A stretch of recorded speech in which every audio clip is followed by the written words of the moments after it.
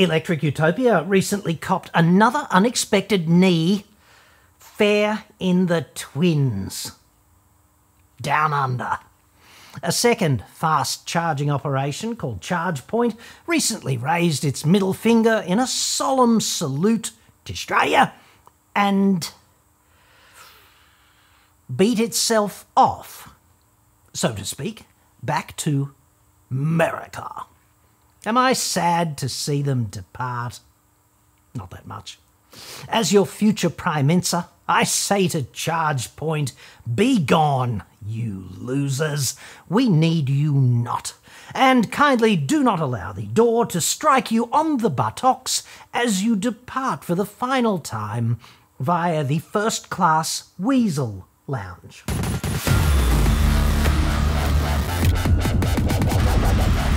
I'm John Cadogan from AutoExpert.com.au. Newcast cheap, but Australia only.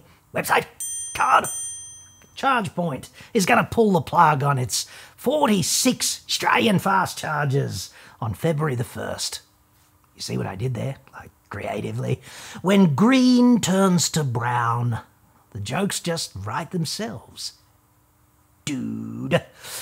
Another fast charging company here is also beating itself off, so to speak, to America. This time, they're off to Tennessee. Can you even name it? Like, go on, have a crack, dude. I bet you can't, because it's very hard to make these glorified PowerPoints look sexy. We'll get into that one too in a little while, because it seems that instead of building EV chargers, you really could just amass a mountain of money instead and set it on fire. It's the same result. This report is sponsored by NordVPN. Get 4 extra months of Nord free now at nordvpn.com/AEJC. Cyber threats are very real and we're all exposed to them every day. But you do not have to be the next victim. You just need countermeasures, and that's what NordVPN does in the background. I don't need to understand it, neither do you. We just want the protection. Like weapons-grade data encryption, IP address hidden, everything locked down securely. Go to nordvpn.com/AEJC now. Grab the 2-year plan at a massive discount, plus you'll get 4 extra months free. nordvpn.com/AEJC. Link in the description. You just subscribe, then you download the app and you connect. One click, your IP address is shielded, your online traffic is masked with NSA-level encryption across as many as 6 of your devices. Nord is, of course, the fastest VPN on the planet. It costs only about as much as 1 cup of coffee every month to keep your data, your identity, and your devices secure. Your location will be masked, and this means you'll be able to access streaming and other services that might be geo-blocked where you live. Plus, you can continue to watch your favourite content when you travel. You might even be able to score great deals on travel and accommodation that are not available to you normally at home. That kind of thing happens all the time. Go to nordvpn.com/AEJC now. Boost your security and enjoy that discount plus those extra 4 months of free subscription time. It's totally risk-free with Nord's 30-day money-back guarantee. That's nordvpn.com/AEJC, link in the description. And thanks to Nord for sponsoring the channel and for helping to make more content like this possible. So, ChargePoint recently said, "Fuck you, Australia." I'm paraphrasing. They actually said that they would, quote, "no longer maintain a presence in Australia." Sounds like me with ex-wives 2 through 5 last Christmas, when we all traditionally get together. It was time to leave, sadly, and I stood up and respectfully told them that I would no longer maintain a presence in the hot tub. It was emotional. I find that corporate double-speak always works best in these sort of emotionally charged, poignant situations. My other website, relationshipexpert.com, for more on all of this. If you've got the ChargePoint app, now would be an excellent time to place it in the recycle bin, because it's no longer maintaining a presence in the domain of functionality. For the next fortnight or so, you can still use a credit card if you are desperate to suck electrons from one of ChargePoint's EV flutes, you know, for old times' sake. ChargePoint installed its very first charger here in Shetsville way back in 2010, which was 5 incredibly low-rent prime ministerial clowns ago, according to my calendar. They, ChargePoint, not the elected clowns, metastasized up and down the eastern seaboard as the official hand of the fossil fuel industry slipped out of Rudd and went up the back of Gillard and then back into Rudd again briefly. I only counted him once in the 5, incidentally. Then Budgie Smuggler Boy became the puppet du jour, followed by that smug, rich twat, then the religious nut, and Mr. Won't Take No for an answer. And here we are, all caught up. Imagine being Woodside's puppeteer. Very hard to keep up. You'd need a post-it note on the fridge to remind you which PM you'll be slipping it into today, wouldn't you? So complex. If the bullshit green evangelism were actually true, building EV chargers and operating them would be a license to print money. But it's not. Delivering the massive amount of electricity required to charge 4 or 5 EVs at once is kind of problematic. The wires in the street were never designed for that, so the capital cost is kind of insane. I blame electrophysics for this. People think it's just magic, but of course it's not. ChargePoint has essentially made like a black hole and collapsed. It's based in California, and interestingly enough, their shares reached a high of $46.10 American. That was in late 2020, but they're now worth about $2. I suppose someone called the fire brigade apropos of all of that, but we'll never know. 12% of the ChargePoint global workforce has been told to noose up, dude. I think they were actually told that they would, quote, no longer maintain a presence at ChargePoint. No more ex-wife hot tub extravaganza for you, dude.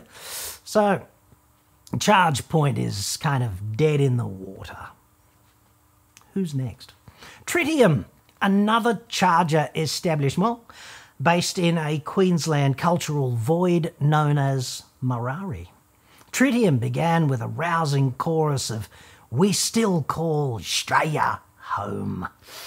But it recently backflipped on that one and declared that its factory here would no longer maintain a presence within a bezoendophallus of Marari's World Heritage listed mosquito swamps and venomous reptiles, just 3 days before Christmas.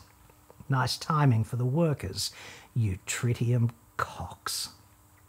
Tritium, not the proper noun, just for disambiguation, is of course a rare isotope of hydrogen, most often made in nuclear reactors by forcing neutrons to sleep with lithium-6 in a seedy container colloquially called a breeder ceramic. Dude, nuclear physicists just have the best Christmas parties, just saying. Wonder why.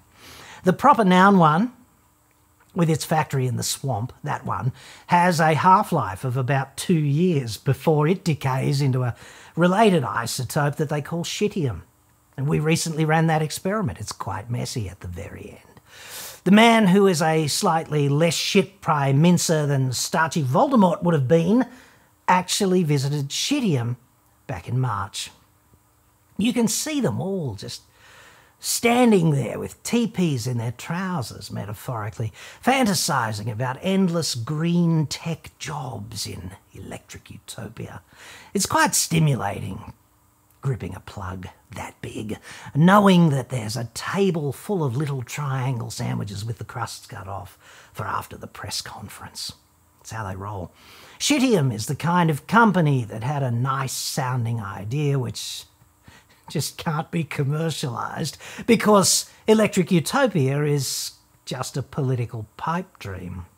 When the government finally says get fucked, no more handouts for you, they close the factory and retreat to Tennessee, where it's much easier indeed to brush up on one's critter skinning skills. The implementation of this plan, including the closure of the Brisbane factory and consolidating our manufacturing operations in Tennessee, supports the ongoing market competitiveness and positioning of the company as a world leader in its category. Okay, so this development is a plan in exactly the same way that fixing bayonets is a plan when you are grossly outnumbered and the enemy is about to overrun your particular trench.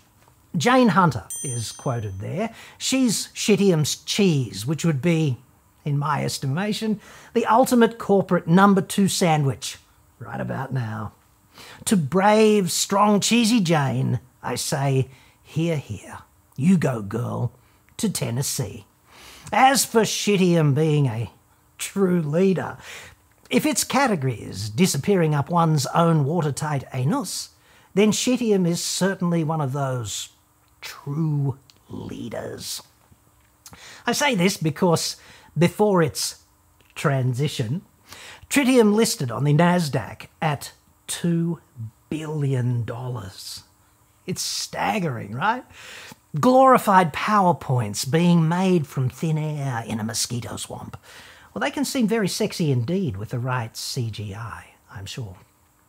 This sky-high valuation certainly explains the extra 10 shipping containers of Veuve Clicquot being delivered to Mirari in 2021. That's 10 shipping containers of that stuff more than usual, I note. They installed a senior executive swimming pool, I expect. Shares went north of $15. American. That was a couple of years ago now. But then Value decided that it would no longer maintain a presence in the Shittium share registry, and Shittium shares crashed to about, can you guess? 20 cents. They closed at 17 cents earlier this week. What's that, like 1,000 or something like 1,200% different? Ballpark. Imagine putting $2 billion in a dirty big pile and waiting for the inevitable catastrophic thermal runaway. It's been Dresden on the 15th of February 1945 at Shittium for about a year now. Key investor and coal baron Brian Flannery said earlier this month Shittium should have made that decision a year ago. He said he won't be investing any more money with them. It occurs to me that of all the official job descriptions, coal baron is my favourite. It sounds like something you inherit, doesn't it? Like Chancellor of Hotties or Marquis of Topless Beaches. A perfect, let's call it, job. More of a calling, obviously, like being a pimp or crystal meth cook or something of that nature. That was the Fin Review there from a story on November the 9th last year detailing Shittium's onward, downward trajectory. Not exactly a resounding vote of confidence from Baron von Greenhouse, was it? This transition is aligned with the company's plan to be profitable in 2024. Big Cheesy Jane from Shittium there again with profitability pipe dream predictions, perhaps. Saying it with a straight face too. #respect. There's almost certainly the raw sewage stench of desperation emanating from the Shittium boardroom. That always happens when you have to make statements about transitioning. I freaking hate that word. Transitioning to profitability. But it's the sense of entitlement to government support that really sticks in my anus. If you're a tradie, right, or you own a cafe or a restaurant, you're a hairdresser or you're, I don't know, a self-employed fucking journalist, wouldn't it be just lovely if the government got down on its knees and played your flute every time one of your bullshit ideas just fails to make money? Green corporate entitlement is fucking disgraceful, not to mention undignified. personal opinion, this is not a transition. It's a panic-struck retreat. Everyone forgot their bayonets, and look around, dude, nobody's wearing trousers. Pro tip, if you ever need to retreat, if possible, wear pants. Making electric car chargers is a guaranteed way to make a small fortune, dude, but only if you start with a dirty big fuck off one. How many more experiments like this do we need to see actually running before we accept the underlying shitness of the commercial dynamics in play on this one? Fast charging EVs, it sounds good, it just slips off the tongue, but in the real world, doing it at scale means delivering bulk electricity, enough for a small freaking town, to the sites doing the charging. This is not a trivial exercise, even in coal-fired Australia. Moving on from shittium and charge pointless now, the second largest operator of electric vehicle chargers here, called EVIE, E-V-I-E, just pumped up its Shitsvillian prices by as much as 43%. It's EVIE's second price hike in 12 months. This suggests to me that we could be enjoying a hat trick, presence, non-maintenance, anytime soon. If you use an EVIE 150 kilowatt fast charger today for a road trip in your electric car, the electricity is going to cost roughly double the price of the stuff that you suck out of the wall at home on average. And getting from A to B with it will be even more expensive than the petrol for an equivalent combustion car. For more detail on that, click the and that on the screen right now. I hate it when you get to nearly the end without gaffing anything. And now here we frickin' are, dude. It's just undignified. Electric utopia is a scam wrapped in green virtue.